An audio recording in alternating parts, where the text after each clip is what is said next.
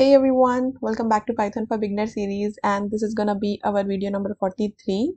And here is our question, that is, write a Python program that generates the SHA256 checksum for a file. So SHA256 stands for Secure Hash Algorithm 256-bit, and it's used for cryptographic security. And the checksum is a string of numbers and letters that act as a fingerprint for a file. It is important because we use them to check the integrity of the file. So let's see how we can check the integrity of the file with the help of SHA256 hash. I have already created a file. Let's import our library, that is hashlib. It provides a collection of hash functions including SHA256, MD5 hash, etc. Now let's create our function, that is def get file checksum will be our name of the function, and we'll write the file name. This will be our input. We'll use the with statement to open our file, and we'll provide our input, that is file name, and the file name will be open in the binary mode as f. So we are assigning a file object to the variable f, and the with statement is used to ensure the file is properly closed after it is read.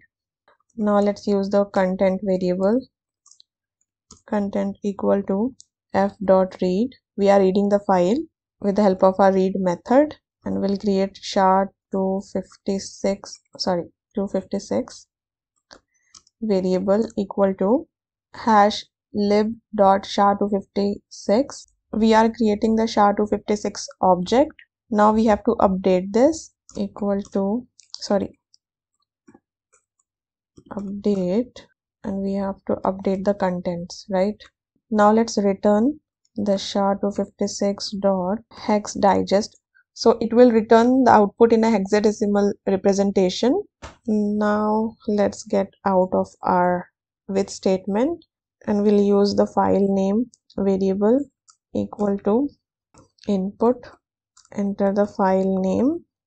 We'll create our variable, that is checksum equal to, and calling our function here, that is get file checksum, file name, and now we have to print the checksum variable, right? So the checksum of SHA256, we have to print the checksum variable here. Let's run the code, and I have this hash file.txt from our previous video, like we have created this file. Let's hit enter, and this is the checksum value of this file, and it is using the SHA256 hash. Let's see the content of the file. Alif bet with. Okay, now I'm gonna add more letters in the file. So here is our hash file. Now I'm gonna add more letters, alif bet with, lamet, ain, and nun.